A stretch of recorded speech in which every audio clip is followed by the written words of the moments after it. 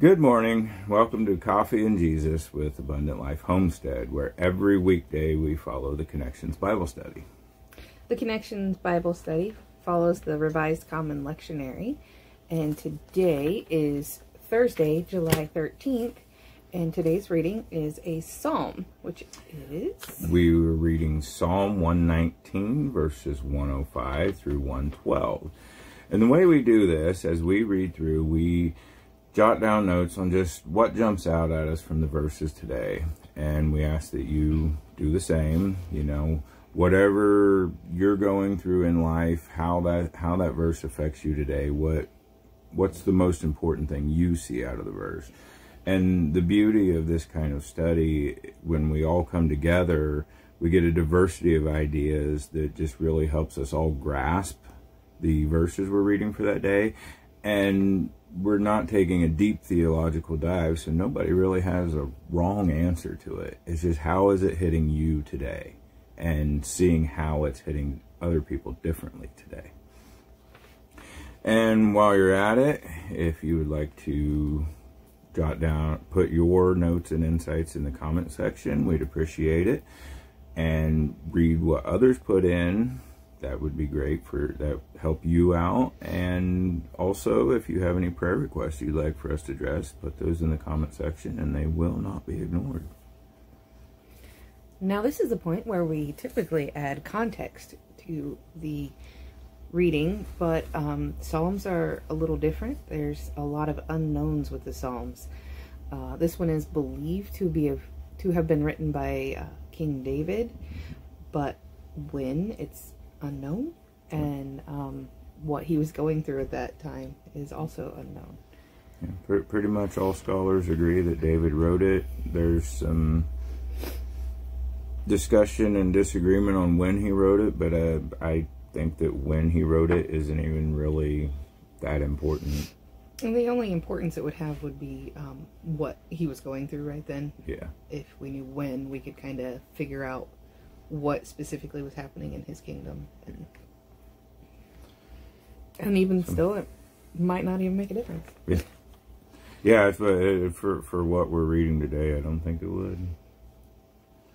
So I'm going to start the reading today, and I'm reading out of the Revised Standard Version, starting with verse 105.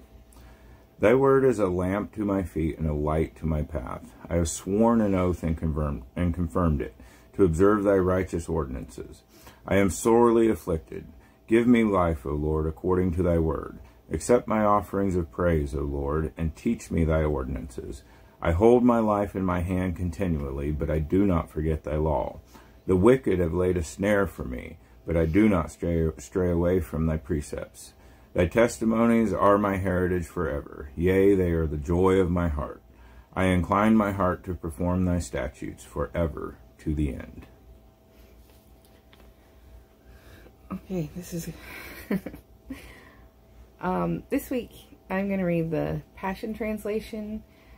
It is a little bit more long-winded, but I really like what it says this week. It's actually got a subset. Did yours have a subset? A title? It was none. Okay. Like N-U-N, none. Okay. Mine says, Truth's Shining Light. Truth's shining light guides me in my choices and decisions. The revelation of your word makes my pathway clear. To live my life by your righteous rules has been my holy and lifelong commitment. I'm bruised and broken, overwhelmed by it all. Breathe life into me again by your living word. Lord, receive my grateful thanks and teach me more of how to please you. Even though my life hangs in the balance, I'll keep following what you've taught me no matter what. The ungodly have done their best to throw me off track, but I'll not deviate from what you've told me to do. Everything you speak to me is like joyous treasure, filling my life with gladness. I have determined in my heart to obey whatever you say, fully and forever. Okay. I told you it's more long-winded, but quite a bit actually. Yeah, and that's Sometimes that's why I don't like the Passion Translation, but there's so much feeling in these words. You can get the feeling of what the others... And the feeling that the author is trying to convey, yes, express. I have not had my full cup of coffee. Wake up earlier and you get more coffee. So, coming out of this, I got two real main points. And the first one, it deals with the word being a lamp to my feet, light in my path. You know, without God's word or being in the flesh, we can wander through life. We can get there. But with God's word or being in the Spirit, we can see and understand what we're stepping into. The word is a light. It's not darkness. It's not encased in shadow, which makes it, you know, at the base level, easy to understand for even early Christians. Yeah, you can get deep into theology and parts of the Bible, but as a whole, it's easy to understand. It is light. There's no shadow over the Bible. Which, just give me a different thought, because there's so many times we hear bringing light to the situation, and that's always the way with God's word. When you're struggling with something, if you bring it out, bring it into the light, darkness no longer has its power over it, and it's, no matter how bad it is, suddenly it's not quite as bad. Yeah. Not saying that it makes it easy, but it takes the control away. And it may still be difficult, but the dark, it isn't hidden anymore, and you don't have that additional burden. That was just a side note that when you were saying that, I use different words, but same thing. God's word is our guide through life. It guides us. And something you'll see is that this week's connection is becoming very easy, because we're hitting this in the flesh versus in the spirit every day. My next point. And you know, well, I even pulled that out through the lamp and the light, but get into verse 107, and then again in 109 we see this flesh versus spirit theme again. 107, I am greatly afflicted. My flesh is afflicted. Renew and revive me, giving me life, O Lord, according to your word. 107, here's the flesh nature. He's like, please renew my flesh nature. 108. Well, let me pause you there, because the Passion Translation makes it completely obvious. That okay, yeah, okay. Oh, yeah. I'm bruised and broken, overwhelmed by it all. Breathe life into me again by your living word. So what's it say for 108? Lord, receive my grateful thanks and teach me more of how to please you. Okay. And I've switched back to Amplified. I read in RSV, and we like using several versions. It really helps you get a grasp and perspective of what's going on. And accept and take pleasure in my free will offerings. Your offering is a spiritual thing. So 107 and 108 pair together as flesh and spirit. Keep going though. And teach me your ordinances. No, free will offerings of my mouth. Yes, yes. So that's something that isn't said very often, but what you say can be an offering to God. And well, you want to go clear up and start orbiting Jupiter. The power of your words is a big theme of the Bible. If you read, you know, you've read through it several times. Absolutely. You know, confess with your mouth, and open your mouth, and your words. What and I was just saying with your mouth. Yes. With bring something that's in the darkness into the light. You do that with your mouth. Yes. God puts a lot of. And we didn't think we were gonna have much to talk about. I know, right? Okay, and then the same thing happens when you start in 109. My life, or my flesh, is continuously in my hand, or the Amplified says, in danger. Yet I do not forget your law. Just this week, where Jesus said, the law is of the flesh, you know. So we're getting right back to 109 and 110, flesh versus spirit. 110, the wicked, wicked is a spiritual thing. The ungodly. Have laid a snare for me, and I do not wander from your precepts, your spiritual teachings. I'll not deviate from what you've told me. This is why I like the Passion Translation, because it brings the thoughts that you have, and it just puts them right there in front of you. I'll have to explain the Passion Translation sometime. Yeah, go back and read 107, because for Sunday's class I want to take a couple notes out of that. I'm bruised and broken, overwhelmed by it all. You can just put TPT and look it up on your phone. Yeah, TPT. Okay. So yeah, and you know, we're going to be doing this Monday through Friday, but on Sundays at church we sit.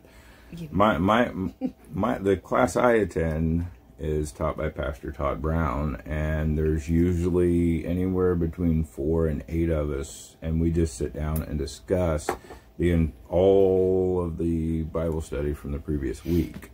And you know, we think we get a good perspective just between the differences that we find, and then you get 8 people in a room or live in a chat room while we're filming, and suddenly your perspective just goes, whoa, Bible.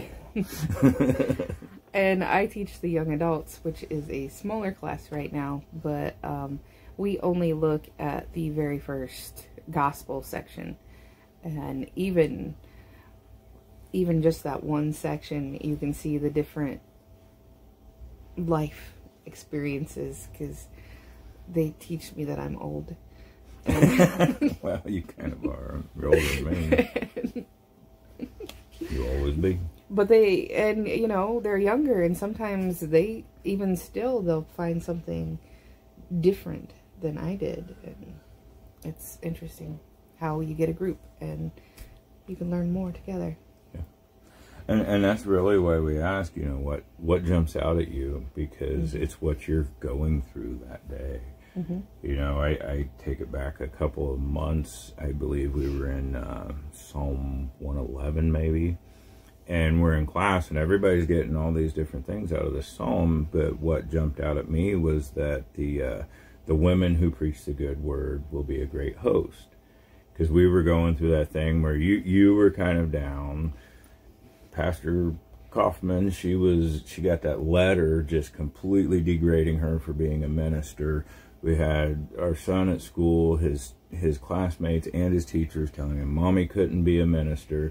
So what I was going through life at that moment was completely different from what the rest of the class was going through. But so that jumped out at me, and you know, so I started talking and writing about it, and you know, like a great host is 10 to 100,000 depending on where you look. That's not 1 or 2 even. That's a whole lot of women are going to be preaching the good news. So you know, these people who put it down are taking these one little verses addressed to one specific person. So then I wrote all that down and gave it put it on a piece of notebook paper, ripped it out and gave it to Caleb, so that he would be reminded when people were beating him down because his mother was a minister. Oh, hey, the Bible says that's exactly what's going to happen. You know, so and so that, you know, that's how the daily reading hits you where you are in your life right now, but hits somebody else completely different. Yeah, actually, last week was a perfect example because I was very much in Romans, but I did obviously I still looked at the others, and we actually had the youth join us in the young adults class, which was fantastic because the conversations we had was great. But they just returned from camp. So they're already on they're a bit more in tune spiritually because they just spent the whole week being immersed in that. And the one, she comes off, she's like, well, I get the most, I get welcoming. And I'm like, I did not even get that at all. And then as soon as she said it, and the verse that she caught it with, I'm like, Yeah, absolutely. So it's just the back and forth that you get with this study is fantastic. And the more people you get involved, the better it is. So this coming week, are any of the NYC students going to be in your class? Yes. Oh, you're gonna. I want to be in your class this week.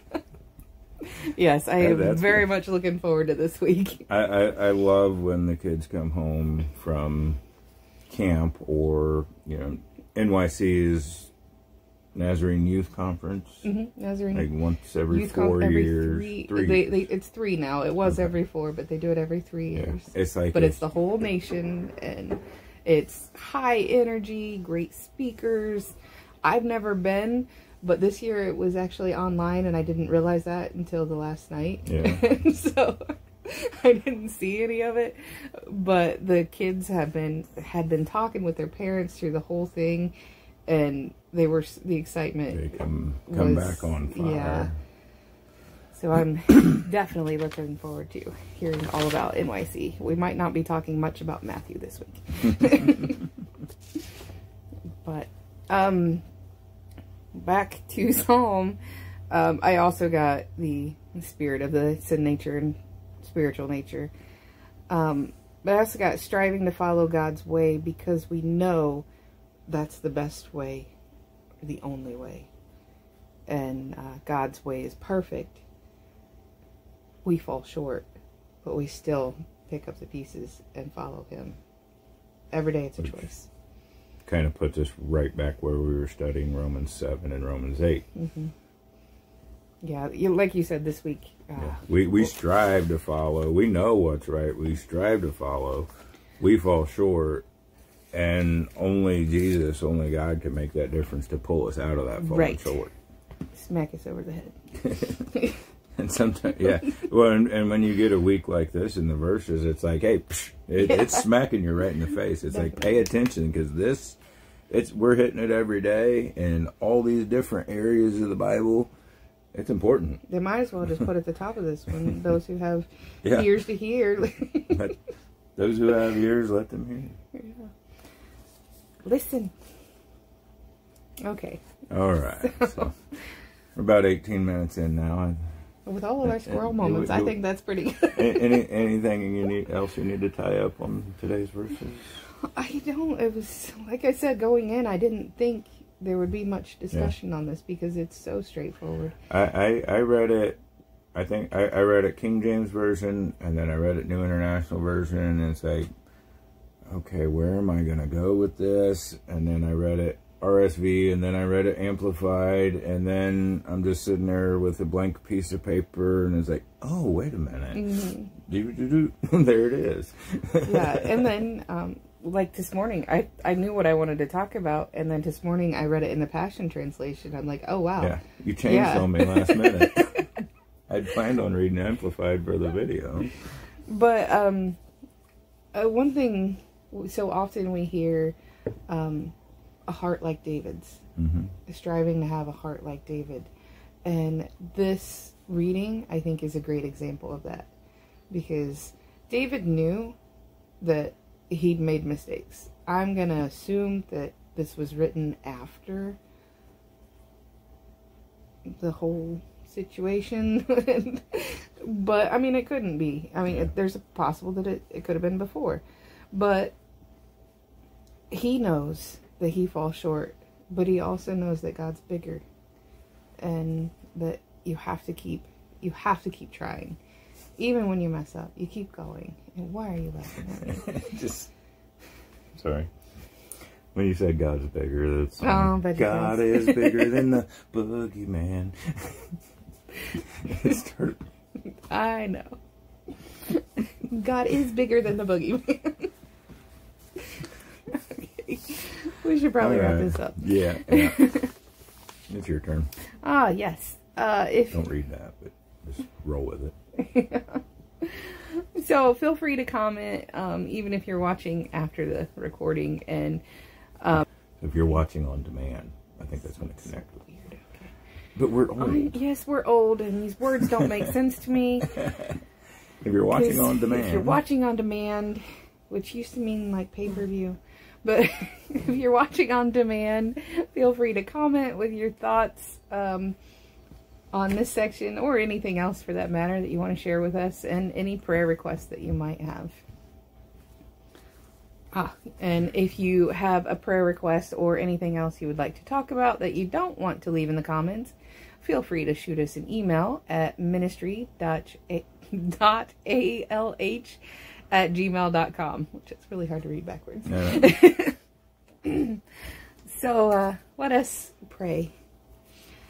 Father, we thank you for your words and wisdom, and just giving us the insight in the section, and just giving us a guide through life. We ask that you help guide us as we walk this path, and be with those that are watching and listening, and be a guide to them as well, and help us to be a light in this world. And we just thank you and praise you. In Jesus' name, amen. Amen. So, we thank you for joining us. We hope you stick with this Bible study with us. If you choose not to, please find another Bible study, or at very least, dive into the Bible on your own every day, because consistent Bible study does bring fulfillment to your day, and we can promise you it will change your life. So tomorrow is Friday, July 14th. We'll be doing connections, so it'll be a little bit of review of all the verses we read this week and finding what brings them together. Although I think it's already stood out, but we'll have some discussion for that. That's for sure. And we look forward to hearing what you have to say about that. So we hope you have a blessed day from Abundant Life Homestead, and we will see you tomorrow.